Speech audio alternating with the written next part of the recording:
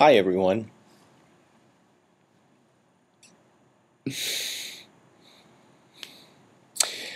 I'm at the University of South Carolina in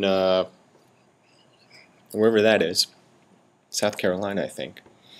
And I've got a show in half an hour, and just thought I'd check in.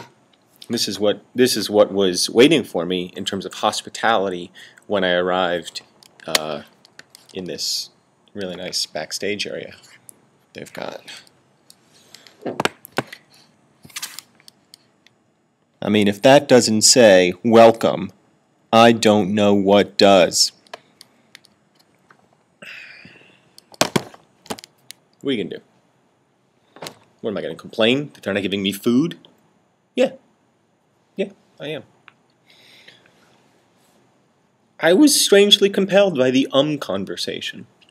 I heard something on the radio once, a political science story on like All Things Considered or something, and they were comparing speaking patterns of different political figures, one of whom was Arianna Huffington, and they played tape of Arianna Huffington.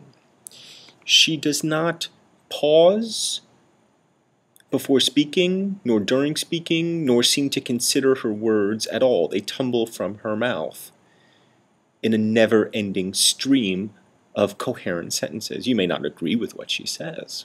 I don't know. I don't know who you are. But when she speaks in fully formed, fully realized paragraphs. I don't know if this is always the case, but it was the case on that particular story.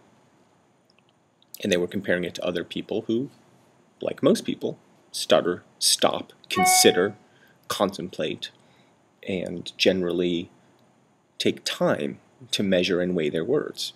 But not Arianna Huffington.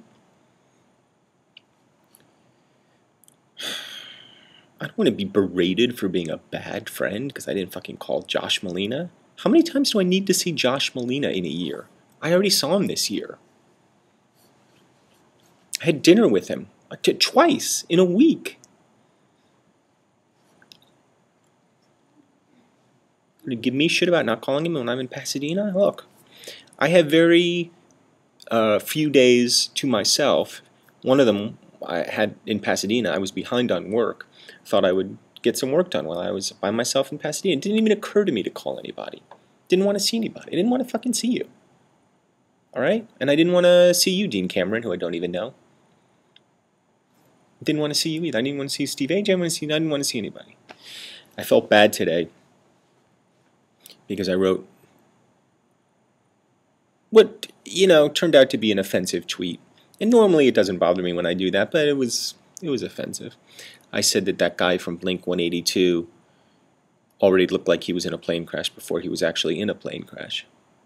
And see, even saying it out loud is kind of making me laugh. But I felt bad because people did die in that plane crash. And it really wasn't about anything other than that's a weird-looking guy. He looks like, as I said in a later tweet to clarify, he does look like he got hit in the face with a propeller. And I felt bad about it. I really did.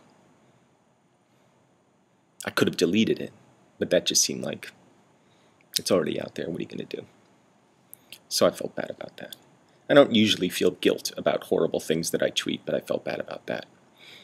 Oddly, I felt bad about something I tweeted about Ryan Reynolds once, which was so innocuous as to be meaningless. But I said I'm not, nor will I ever be a Ryan Reynolds fan. Why would I say that? I got nothing against Ryan Reynolds, but for some reason that made me feel bad. I think it's just when I single somebody out for meanness, and I don't think of myself as mean, but I am. I say mean things all the time, and I need to stop. But Josh Malina really is getting fat.